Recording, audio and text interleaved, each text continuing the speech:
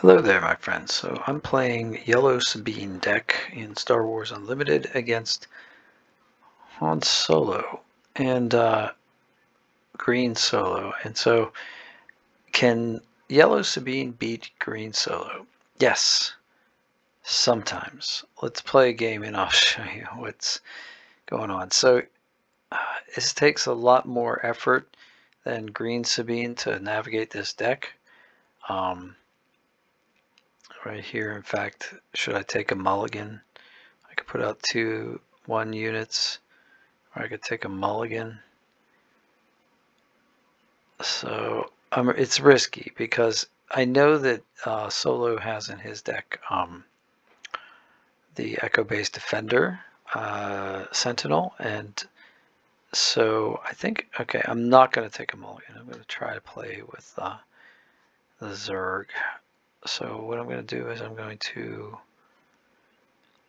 resource the Falcon, which is a really foolish thing to do, and resource this rogue operative. All right, he brings out a battlefield lieutenant marine. That's a great card. I'm going to lose initiative because he's going to just he started with initiative. So I'm going to go ahead and use my action ability to attack each base for 1. Because he only has a 25 base. This makes it a lot easier for us. All right, I'm going to play R2 because I get to look at the top card of my deck, and it's a Lothal Insurgent, which is not my favorite card. So I'm going to put it on the bottom of the deck. Yep. And then I'm going to play this Spec Force Soldier, which normally I would keep in my hand because it can defeat Sentinel. But I don't have anything else to do. I want to get 2 units out here. Theoretically I could attack him and defeat him, but he's got initiative, so he's going to attack the base first, probably. Let's see. Oh gosh, I have sneak attacks galore.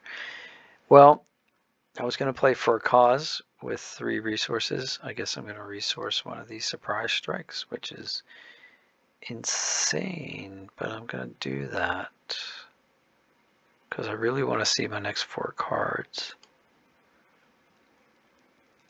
All right, so he's going to attack. Oh, how about that? He attacked R2. That was really dumb of him. So I'm going to take out his Spec Force or his Battlefield Marine with my Spec Force Soldier. Or should I just hit the base?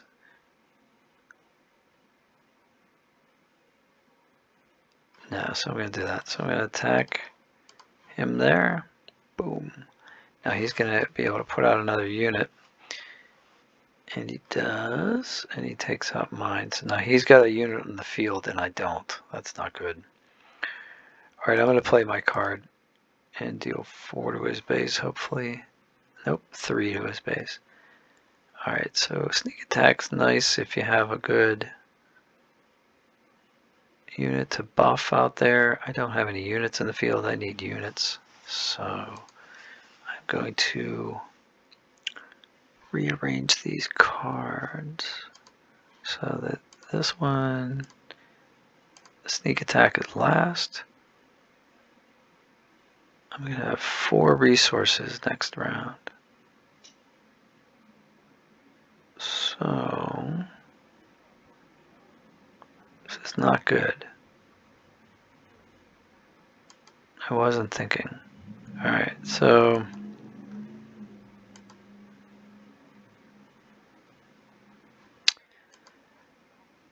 let's see here. How about if well, what I could do, okay, so I can use a sneak attack when I turn over Sabine, and I can use that. So that's 2, and then I'll also use, I want these guys. I want my fleet lieutenants. All right, let's do it this way. All right. All right, so I've already lost initiative, so I'm going to use the action ability to ping both bases. and then I'm going to pass. Now this is the big turn round here, so if he puts out that echo-based defender, it's not what I want. Alright, so what I'm going to do is I'm going to resource one of these sneak attacks, or surprise strikes, I'm sorry. Alright, so he buffs him. Alright, I'm going to play the Alliance X-Wing. I'm going to action ability hit both bases. And then I'm going to action ability bring out my leader.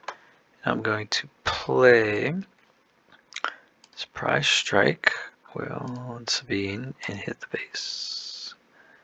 So now I'm ahead on the base. Alright. And this is nice. I like this.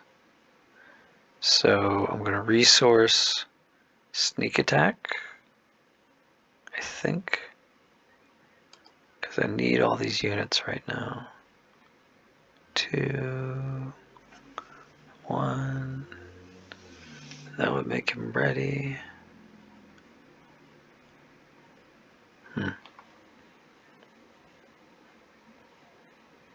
Actually, I think I can bring out all 3 of these if I... no, I have to resource something. So that'd be 2 plus, that'd be 5. And 6, 7, 8, 9, 10. That's not enough.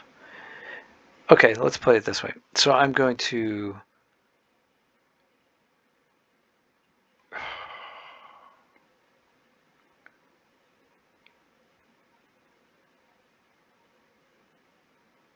This is hard.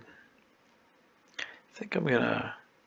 Let's just do this and see what happens. So I'm gonna resource a fleet lieutenant. Okay. That was a really bad move, wasn't it? I shouldn't have done that. Alright, so Sabine's about to die. So I need to attack the base with Sabine. So what I'm going to do is I'm going to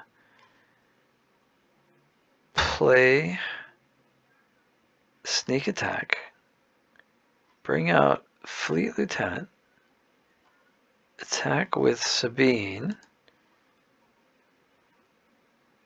for 14. Okay, fleet lieutenant dies. He's going to die anyway, so that prevents damage to my base. Now I can attack with my X-Wing. And I need 9 more points to win. And I take initiative. Alright. Give me some good cards here. Okay, so this is good. So I don't need to resource either of these cards. And the Millennium Falcon will come out ready. So what I'm trying to do here... Dodonna. I hate Dodonna. Well, I can't really do anything about that. So basically I'm just going to attack the base for 3. So now I need 6 to win. And I'm short 1 point. So I can't win on this round. So I can attack for 2. I can play the Millennium Falcon. It comes in ready. I can attack with the Falcon and get to within 2 points. Okay, I can bring in... Well, actually, I can introduce Sabine, but there's no point. Because really what I want to do is take the initiative.